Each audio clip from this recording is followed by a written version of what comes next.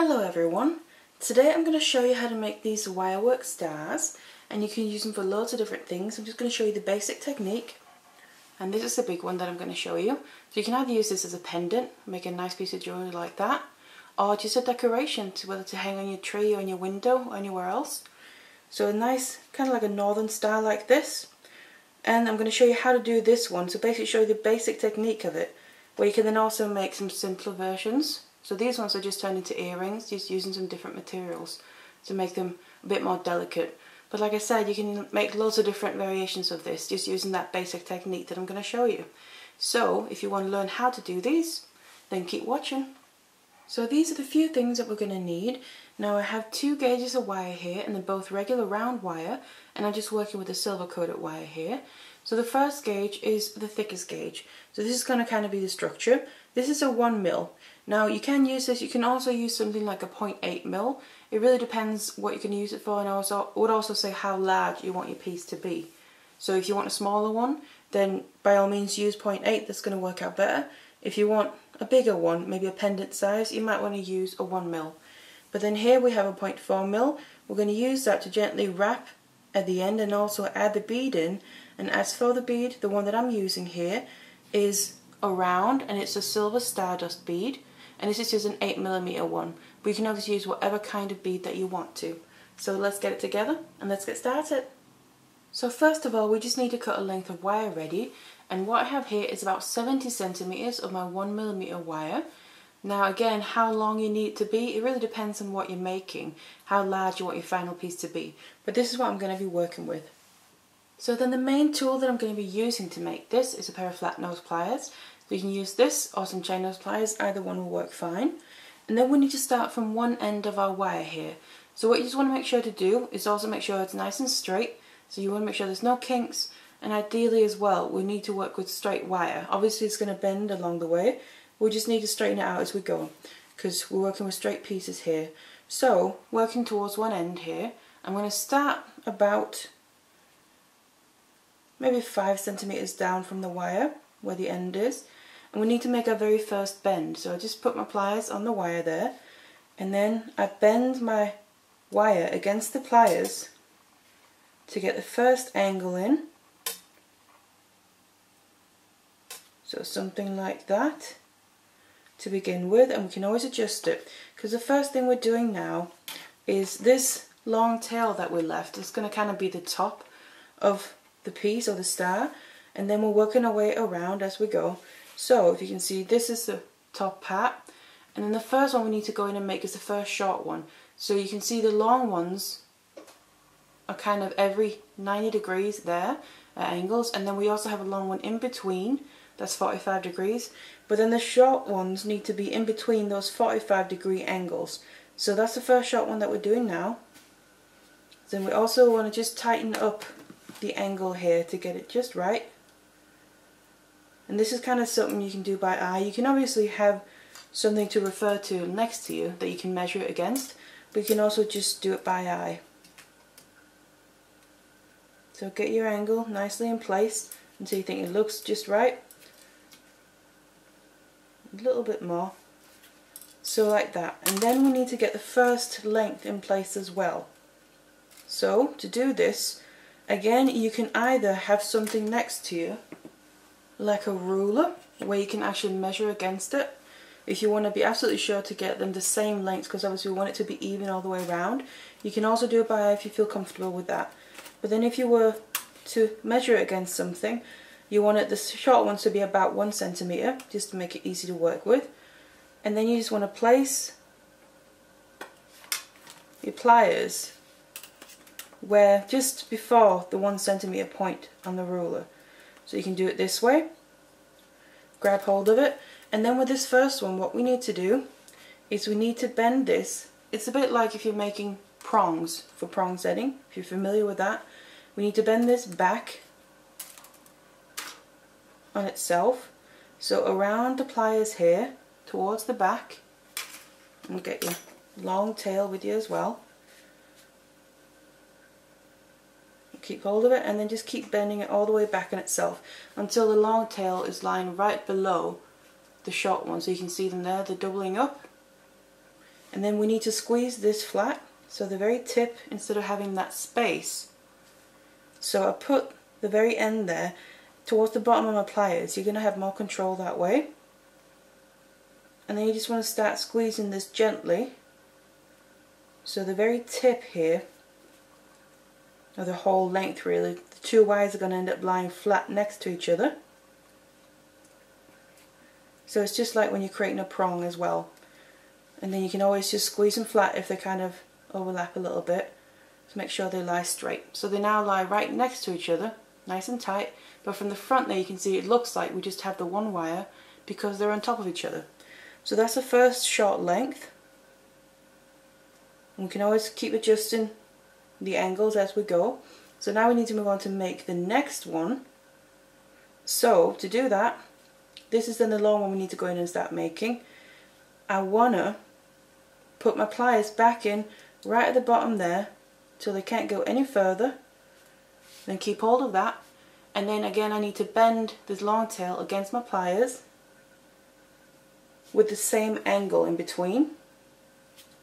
So take it out and then we can just have a look at it.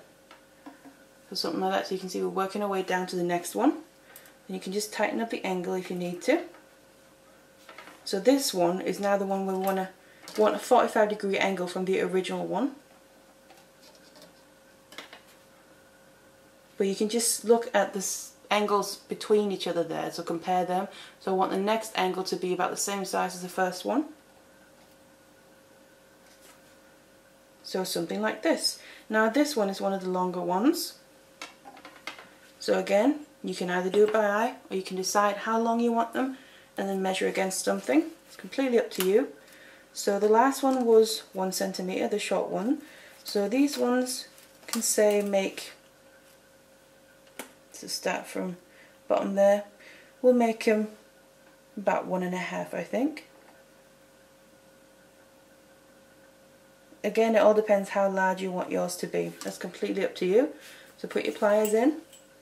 And then in this case, on the short one, we went and bent the wire around the back. Now what we want to do here is take the long end and bend it around to the front, because that way we get kind of the same level throughout. Otherwise we'll keep building. If we keep bending the same way, it's going to get a little bit wonky. So in this case I'm going to keep hold with my pliers and then bend the long tail here around the front of the pliers, but back on itself still. So it's going to lie on the top of the previous wire that we have, just like this. And again you can see we have it open from the side, so we'll do the same thing, just squeeze it down to get that kind of prong if we're making prong setting. And as you're squeezing it, you can see sometimes you can have this happen, but that's where you just go in from the side, press the wires flat next to each other instead, and just adjust it that way. And then squeeze it down the very tip there until you're happy with how tight it is, so you don't really have any spacing. So that's the very next one. Just make sure it's coming down, so from the top here, from the front, you can't see wires next to each other because they're on top of each other, so that's when it looks right. And then we just want to continue like this basically.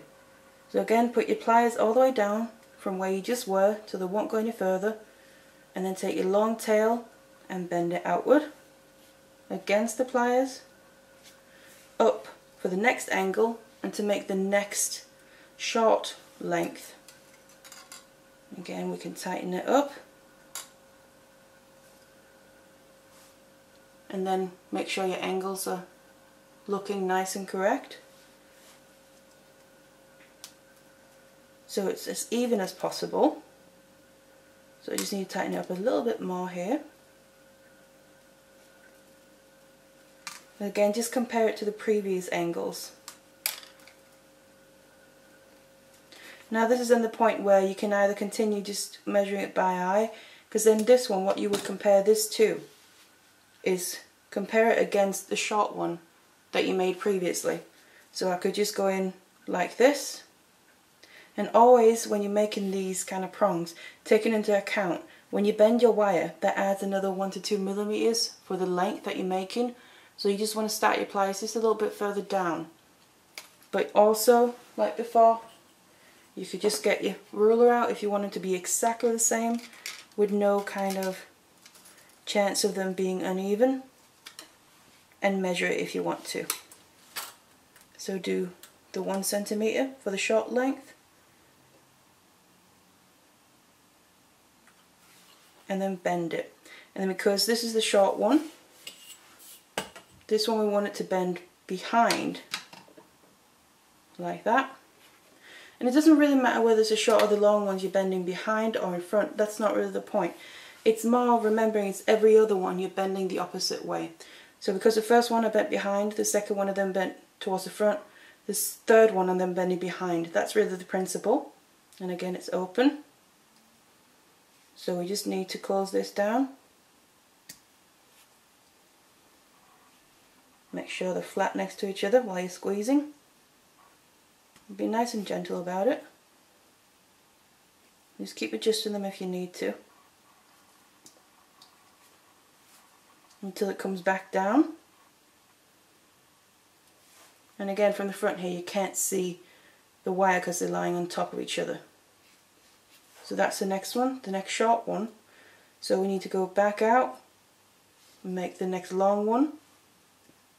And that's the one that's then going to create the 90-degree angle from the top there.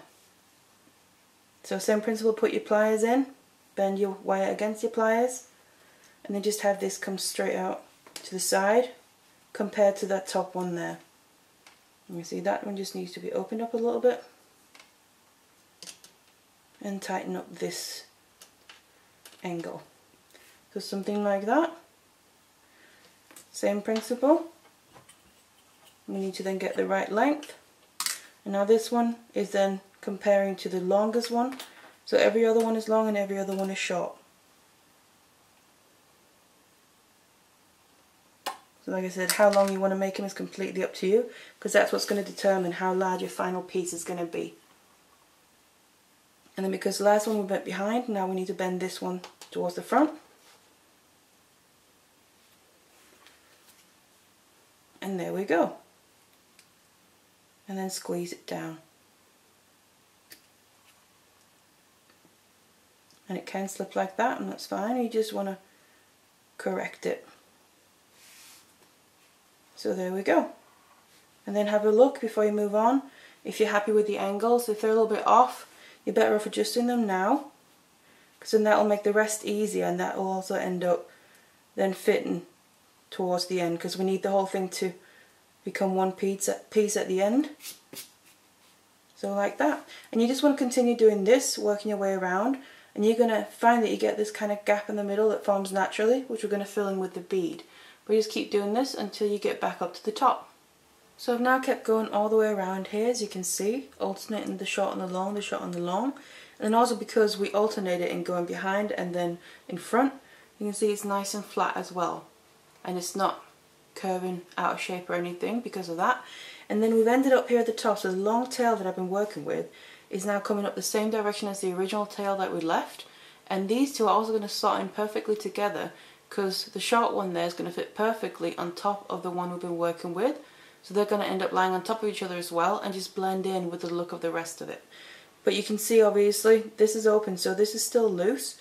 So that's when now the 0.4mm wire comes in. So we need to do a length of this, and it could be anything about 40 to 50 centimeters. It doesn't have to be that much, just enough to be comfortable to work with. So I take my 0.4mm wire here, and I want to start a little bit down, so maybe 10 to 15 centimeters in from the end. And then I'm going to grab my star and then just start working on one side here. So basically the very first angle that we made, I'm going to start with that. So I'm not going to close this up just yet. So just put that around the front, and then in between that very first, angle that you made, and then push the rest of it up through the middle there. Because what I want to just do first is connect the inner part on the one side here, working our way down towards the bottom tip, and then also that's when we're going to then add in the bead. But we're going to do this first, wrap around, come up through again, and then we have two wraps there on each of the inner points. so where the wire is curving towards the inside, creating that kind of almost circle shape. I do that twice in each one, come up through the middle again, and I just make sure that every wrap that I do is lying next to each other so they're not crossing over. But now what we want to do is move over to the next angle, so I just come up in the middle there, go down through the next angle. So we went down through the first one there, now we're moving to the next one. Again, up through the middle. Pull it all the way through, and then around here. And this is just helping making it more sturdy, the whole piece together. Because obviously all this is one length of wire that's kind of crossing over, so all these kind of prongs that we've made could come apart. But that's what this is going to help prevent. It makes it much more sturdy, but then also blend in nicely with how we're going to add in the bead. Up through the middle, move on to the next angle. Make sure that your wire is not crossing over. Just like that. And go through to the next angle there. And then just continue like this until you reach the bottom point there, so straight across the other side from where you have your two ends. So now I've kept going, so my weaving wire here that I've been working with has ended up towards the bottom of the piece, so my two tails are basically opposite each other now. It looks like that. So this is the point where I want to add on my bead. So what I'm going to do is get that out, and then I take one length of wire coming from the top there, get that through first, whatever bead you're using, and then I take the weaving wire from the bottom part, so the opposite, and I want to go through the bead in the opposite direction, like that. So we then can pull both ends, and as we're pulling them, that takes the bead down towards the middle there, and it's going to sit it right in the middle, with both wires crossing as well in between, so that's through the bead, so that's going to make it more secure. So now basically the wires have switched place, what's bottom and top, but then we just want to continue here, so we can either just continue from the bottom first, or we can go up and kind of seal this in place. So there might be an idea to do that just to make it a bit more secure. So this length that's coming out from the bead now towards the top, just get that around, first around the side you've already wrapped around once or twice, just to get it a bit secured. And then I want to wrap the two tails together here. So it might be an idea to kind of hold on to them, because you want them to sit on top of each other like this. So from the side they're next to each other, but from the front they're on top of each other. And make sure they stay like this as you're wrapping around them, just a couple of times. So when you're wrapping this, make sure again that your wraps are as nice and tight as possible, because it's going to blend in nicely then and be nice and seamless.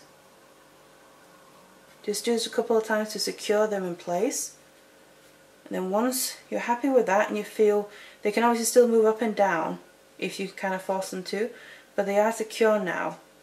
So what we can then do is continue wrapping around the other side to make sure the whole piece stays secure, but then also that the whole thing blends in with each other. And to do that we just need to keep wrapping the same way that I showed you on this side. So the only difference is we now have the bead in the middle, so it's a little bit, there's less space to work with, but you just want to go towards the end of your wire then. Come up, still through the middle, but just on this side of the bead, so there's still space there. And then just continue wrapping around within each angle there twice, working your way down. Twice around the first one, come up between again, and then go over to the next one and wrap around twice. And just continue like this until you also want to start doing that down here, maybe towards the middle of the side there with both of them, because you don't want to wrap this all the way down to the bottom, because we need to finish off the wires here. I'm just going to come down through with the short one on the bottom to then be able to come up. And you just want to start with the bare one that you haven't wrapped yet. And like I said, you want to wrap them both towards the middle of this side so we can finish them off nicely. So once you've got both of your weaving wires here, where they kind of meet in the middle there, but wrapping around each their own angle, then the way to finish them off is simply just by cutting them off. Now I'm using a pair of flush cutters here. It's nice so you can really get in there and cut it off so you're not going to have any excess sticking out. I'm going to cut off right close to where it's wrapping around, and then I'm just going to take some chain nose pliers and just help squeeze down the end. And I like to squeeze it down and then make a little roll with my wrist in the direction that the wire is going, because that really tucks it in and gets it out of the way. Same thing with the other one. Cut it off right close to where it's coming with the last wrap. Get your chain nose pliers, squeeze down the very end, and then just do a little roll so it's nice and tucked in. And then you can just run your finger over it, make sure you can't feel it, so it's not going to catch on anything either. So this is basically the basic star with the bead in there as well, and it's nice and sparkly, just like a star. So the last thing to do is just finish off the tops here. So for that I'm going to get my flat nose pliers again, and then we want to first of all finish off the wires, but also make something so we can hang it from it, whether we want to use it for, whether it's a pendant or decoration. So basically what I want to do is, I'm treating this as one of the long ones here all around. So I want to place my flat nose pliers roughly where the end of that would be. So if you have a look, again you can measure it if you want to, but just something like this. And then this is in from the side. We have the long tail left, that's the back one. I want to bend that down against the pliers at an angle. So from the front it's coming out like this. And then basically I'm going to put my pliers back in just to keep hold of the wires so they stay in place. Then I want to start forcing this wire from the back going around the front here to then just basically wrap around the other one that's still going straight up. And that's how we're going to finish this one off, but also secure it so it's going to be more secure and not move around too much with the ends here. So as you can see there, wrap this all the way around. It's coming back towards the back again. Make sure it's as nice and tight as possible around that other 1mm wire. Something like this. Have a look from the front, make sure it still looks right, that the wires are on top of each other from the front, but then from the side that they're next to each other until we have that wrap there. Then once you have it, it's just fine enough to do it once. And once it's coming towards the back again there, you can just help squeeze it in. But then at the back, I'm then going to cut it off so we can get rid of the excess, like that. And then always make sure to just squeeze down, whenever you cut off wire, just squeeze down the very end so that's not going to be sticking out. So that's one now. So the other one here I'm going to use to just make a bit of a wrap loop. So again I'm going to take my flat nose or chain nose pliers, place them in. I like to again put it to the side and then place that in there. And then I'm going to bend my wire against the pliers again to the side, just like that, or to the front. It really depends how you want it to hang. If you want the loop to be so you can see it from the front, then do it this way. You can also have the loop the other way. That's completely up to you. I'm going to do it that way, and then I'm going to use my 6-step bell making pliers. You can use round nose pliers. Put whatever size loop you want right at that angle you've made. Bend it back on itself around your pliers here to make a loop. So it's going to look something like that. And then we want to just, I like to then take some flat nose pliers and hold on to the loop there, and then bend the rest of this tail around underneath the loop. As you can see, I have my end is a little bit short here. You can just take some other pliers if you need to and help guide your wire all the way around. And again, you can also squeeze, which gently helps your wire get in place all the way around there. So that little space you had originally from where you made the bend to start this loop, we're now filling in by using this wire and that's how we're then making the wrap loop. So it's just a matter of that very end of your wire. If it's longer, then obviously just bend it around. And it's the same principle, the very end you want to make sure to squeeze that down so you don't have it sticking out and maybe catching on something or scratching or just being in the way really. So that's in the wrap loop, and then that's what it looks like from the front. And you have your loop at the top, but you can see then you kind of completed a full star there, so it looks nice. So this is what we've then ended up with. So a final star there with our bead in the middle, makes it nice and sparkly. And then like I said, you can use this for anything. It'd make a nice pendant, especially this size as well, and you'll notice it. But you could also use it for, say, Christmas decorations and have loads of them, say, on the tree or hanging somewhere else, maybe from the window. So it's completely up to you what you want to do with it. You just use this loop, attach whether it's jump rings to a chain or just maybe some ribbon or cord through it. That's completely up to you. But then this is just one variation really, so the technique you can use in many different ways. So like I showed you earlier, that's like the pendant or decoration type one, and then I also made some smaller ones here which I thought would be perfect for earrings.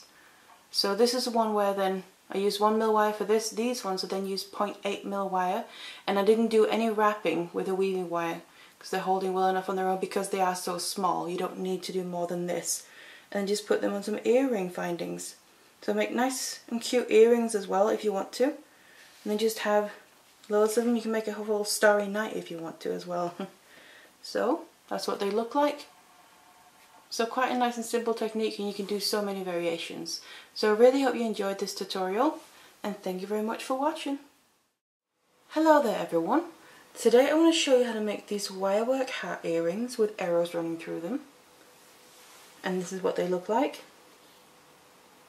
So they hang nicely like this from the center point of the hat. So they hang nicely from your ear. But then this is the piece how it looks, and I just added a bit of a wrapped link to it with some gemstones on, because actually I've made these as part of a set. So the original pendant that I made was this,